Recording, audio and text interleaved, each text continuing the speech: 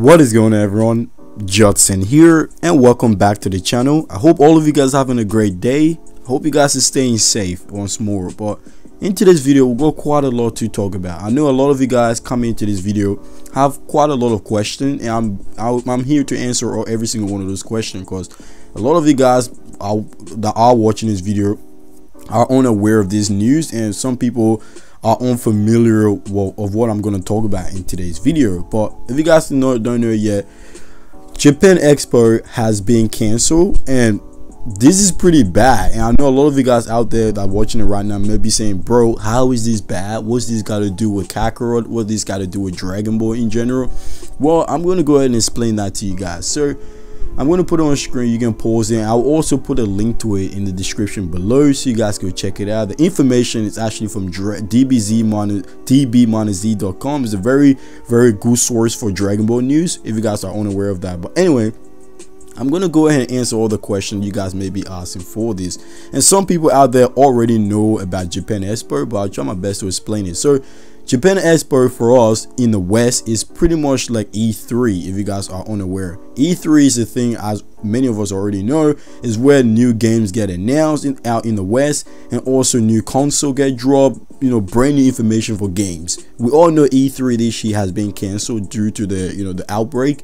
So now Japan Expo, which we were all expecting to get later this year in July, has now been cancelled, and this is very bad, because Japan Expo, like I said, is E3 in Japan, and it's very big for anime games and Dragon Ball games in general, because that's where we usually find out the latest Dragon Ball games news and anime for Dragon Ball Super, the manga, all that crazy stuff. And like I said, Japan has two main events similar to us in the West. They had Japan Expo and also Jump Festa. Now that's one of the main ones I really wanted to talk about in this video.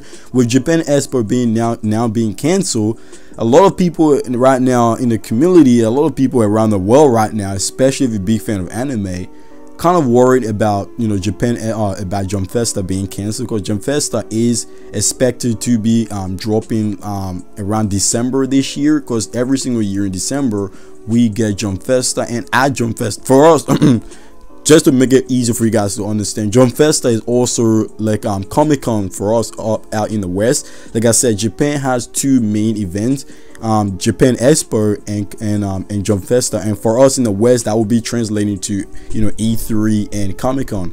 But anyway, with Jump Festa now being the last main big events that's left, that has a very high chance of being cancelled. And Jump Festa, for me in general, my opinion, for me, is probably the one I'm looking forward to the most, because Jump Festa we usually get some really big major news for Dragon Ball games, and also Dragon Ball Super information if the anime is coming out next year. Now with Japan Expo being cancelled for next year, 2021, there's no set date at the moment into 2021 that is going to be dropping. Maybe early, but maybe they might stick to the date as July next year. But going to Jump Festa,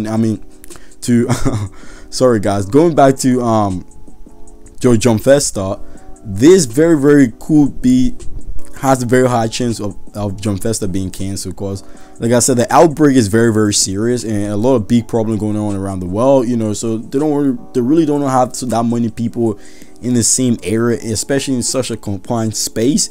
They could get infected by this outbreak. So I think right now, by the looks of it, with Japan Expo being cancelled, there's a very high chance of Jump Festa also being cancelled, because if Jump Festa is still going, we could get an announcement for the next Dragon Ball game. And also with Japan Expo being cancelled, that means news for Kakarot and all the brand new Dragon Ball game, we might not be seeing that anytime soon. And if we do, there's a very low chance we could see that at Jump Festa. I really don't know. But in relation to what this got to do with Kakarot, well, as many of you guys are unaware, right now we should be expecting the V-Jump skin sometime this month. Dragon Ball Hype already confirmed, if it's delayed, which is looking like it's already delayed, we could be seeing that later this month, which is the 21st of April. That's when we are expected to be getting this V-Jump skin for Kakarot, confirming the DLC news. And right now we also don't know when the release date for this DLC is going to be. Many people are speculating it could be early May, like myself, and it would make sense. But right now we really don't know anything. All we have to do now is wait for the the V-Jump scan for this. So like I said, a lot of stuff right now in 2020 is being canceled. Now the big one is Jump Fest. I mean, Japan Expo is now canceled. The only thing that we got left to look forward to now is Jump Fest stuff. Finger crossed they don't really cancel that. I really hope they don't. But anyway, let me know what you guys think about this news in the comment section below, because this is a really bad problem. You can't blame them for that. Everyone's trying to stay safe, so this is a big problem. Let me know what you guys think about it in the comment section below. How do you guys feel about this? But anyway, hope you guys enjoyed today's video. My name is Jot saying I will keep you guys updated on the latest news. Have an amazing day. I'll see you later, guys. Peace out.